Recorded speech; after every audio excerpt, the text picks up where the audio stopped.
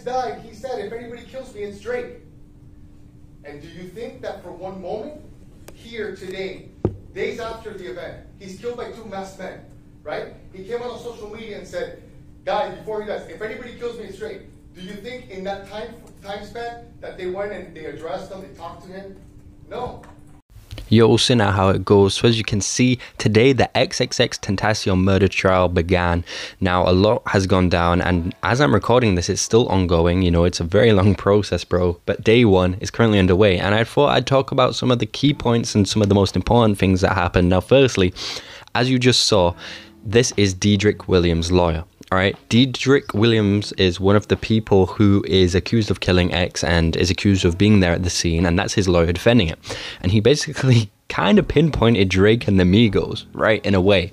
He said, X, before he died, said that if he dies, it was Drake, but the police never investigated him. He's basically saying the police didn't do all that they could, you know, in terms of finding out who it is. Basically saying, look, it's not Dedrick Williams. The police never checked, you know, who else it could be. It's a very bad thing to say. I'm not going to lie. That's just my opinion. It's very bad to say, you know, trying to say, oh, the police didn't investigate Drake when, you know, Drake clearly had nothing to do with it, right? So it's pretty crazy what's going on with that. Now, a lot of crazy stuff has come out, right? We're basically finding everything out, and all those conspiracies are dying out. Now, after the murder of X, the three suspects were seen flexing on social media with 50K. They were apparently they went to buy sneakers and spend all the money straight away, bro. Which is just, you know, it's terrible, man. Some of this I'm hearing is horrible, bro. Now, Trayvon Newsome, another guy who was accused of killing X, basically his lawyer said there's no DNA evidence or firearm evidence or eyewitness or phone evidence, so there's no proof of my client being there, right? And a lot of them are actually saying my client, you know, the person who killed or allegedly killed X, wasn't even at the scene, even though they're videoed to have been at the scene. So it's very interesting as to why they're going with that take. They're saying, oh, he wasn't there, right? Now, another thing is XXXTentacion's autopsy photos will be shown in the court. Now, this will be censored on the stream. They don't want to show this and reveal it to the public, which I think is a good thing. We've already seen enough, bro. It was terrible what happened.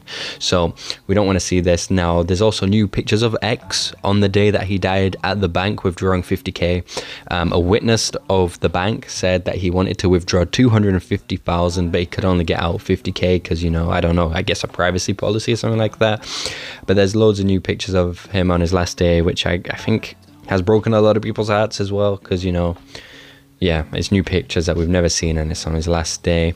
But yeah, also his uncle started telling him about, you know, what he did in the bank and stuff like that.